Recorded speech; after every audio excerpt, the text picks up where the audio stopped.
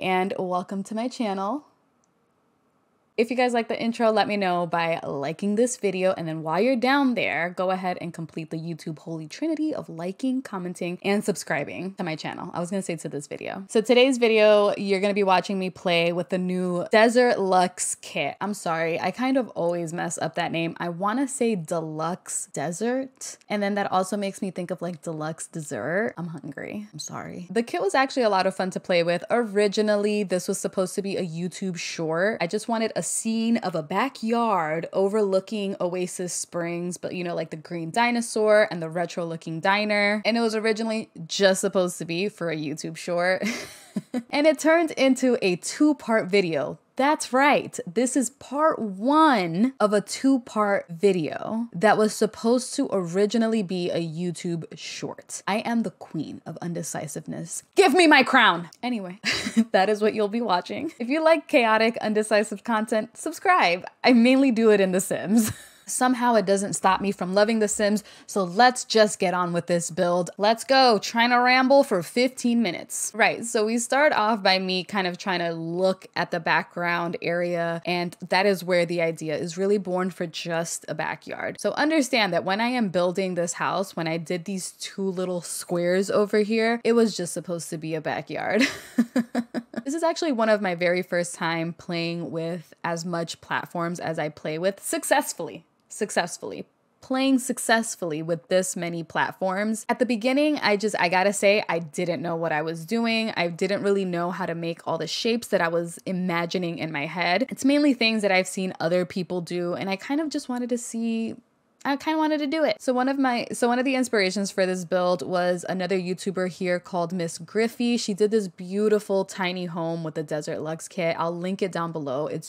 It's gorgeous. So it kind of inspired me. I was also inspired by a lot that I found on the gallery that had this specific kind of like dugout area for the fireplace that comes in the Desert Luxe kit. But the version that I did for this one, I kind of didn't like it. It's kind of hidden and tucked away, and I just, it's like forgotten back there. I also had a lot of ideas for this backyard. Like I wanted an eating area. I wanted a barbecue area. I wanted an area for the bar. I also wanted to do like a pergola, and I wanted to do so much for this backyard, but honestly, this lot size is just way too small. I don't know what I was thinking. I think it was because of the Miss Griffey video. She did a tiny house, and then I kind of wanted a tiny house too, but this was just a bad idea. I am thinking of doing another one that's a lot bigger. That way it gives me a lot more room to play in the backyard. Typically, I don't focus on the outside of the house. I'm more of like an interior decorator.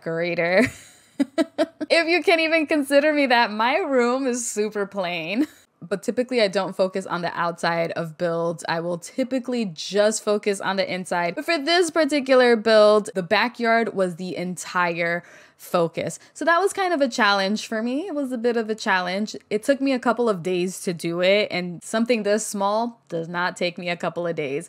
But because I'm so indecisive, and when it comes to doing a layout or a plan, I try to think of everything. And then it really just comes down to reducing everything down to like a main idea. Does anybody else's brain work that way? Where like, I'll just have a ton of ideas in my head. Like I said, an eating area, a pool. I wanted so much in this backyard. I kind of had to continue editing myself. I also wanted greenery in the backyard. Not exactly like bushes and flowers because this is a desert, but I wanted a ton of cacti and succulents and plants of that nature, just because I personally feel like it looks really good in Oasis Springs, just because you don't see it that often. I do end up adding a couple of bushes here and there, but in my mind, all I can think about is the water bill. You know what I mean? That water bill must be crazy. In the desert, to maintain bushes. I mean, in my neighborhood, to maintain bushes is a lot, you know? So I can only imagine in the desert. So to make up for my lack of not knowing what I'm doing, I end up adding a ton of platforms. If you feel like there's too many platforms in this build, you let me know down below. You sound off. You say, girl, that's too much. You went too far. I personally don't mind the amount of platforms that I used for this build because it ended up working out somehow where I can almost guarantee that I used all of the items from the deluxe. Oh my God, I can't say it. From the Desert Luxe kit. God, I don't know why I find that so flippin' hard. So the platform where the grill and the bar is in particular, ooh, I racked my brain for that one. I ended up going on I ended up going on Pinterest and I found something that kind of was an inspiration. I'll link it down below as well. I'll link the pin, I guess, down below as well, just so you can take a look at it. It was really hard. It was really hard to find inspiration for what I wanted to do. And that was because I was trying to do too much. Okay, that's why. The big window that comes in the, oh my God, why can I not say it? The big window that comes in the Desert Luxe kit, do not put it in a tiny build. Don't put it in a tiny build. If you struggle with layouts, don't do it. I promise you, you'll regret it. This wasn't supposed to be 2 parts, but I had to cut out all the times that I was actually inside the house because I do end up putting furniture. I tried to figure out some sort of layout inside the house and I'm sorry, it wasn't working. You're gonna see a little bit of it, but everything else is cut off because it just wasn't working. That big ass window, it just takes up so much space.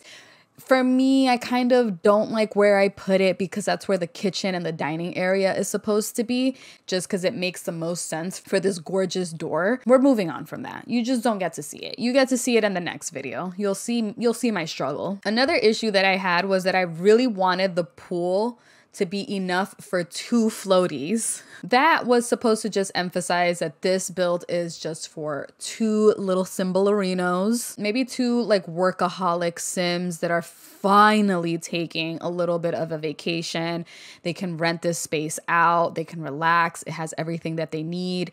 If they don't want to cook, there's plenty of amenities just across the way. They can even walk to it if they're daring enough to go through the desert. Now, speaking of that desert area in their backyard, I didn't put a fence. I was going to put a fence or a bunch of bushes around the pool just because for me personally, if I'm going to be in a pool and there's like no fencing, I'm going to feel like people are looking at me. It just feels that way. So I wanted to have like a fence or a half wall that would give the pool area a little bit of privacy. And I kind of regret taking everything out. I ended up not putting a fence around the pool area and I don't know, I kind of regret it. Looking at it now, like what's in the desert? Like maybe coyotes and stuff like that. Imagine a coyote just straight up going around your yard while you're in the pool. Terrifying. Terrifying. It needs some sort of a fence. It needs a guard between desert animals and lizards, okay? Because if I'm going to be in the pool, like I don't want little lizards going inside my pool and dying. So looking back, I would definitely put the half wall, not a fence, the half wall around this entire lot. It also looks like it goes with the lot itself. I should have kept it. Looking back, of course, in hindsight. I think the reason why I took down the half walls is probably because of the color.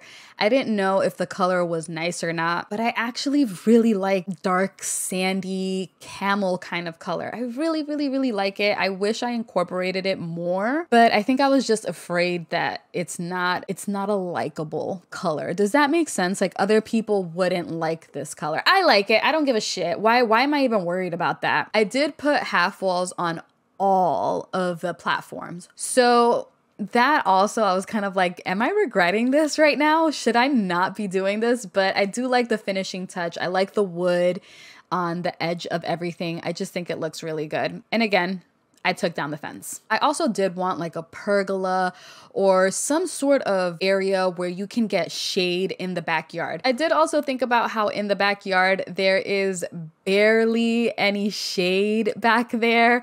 I did want like a pergola or something like that to at least provide some sort of shade. But if you're going into this backyard, most likely the only reason you're going into this backyard is to chill by the fireplace, which is the only shady area, or go in the pool. Or you can even like sunbathe out here, but for the most part, I think whoever goes into this build, they're mostly gonna be inside because there's not a lot of shady areas in that backyard. I did wanna also add a bunch of trees and things of that nature, but again, the maintenance for trees and bushes and things like that, water-wise, would be a lot. Now, another thing that you do not get to see a ton of is me decorating the house. You'll see that in the next video. I kind of tried not to do too much to the outside in the interior video, but I couldn't help it. The outside, it needed help.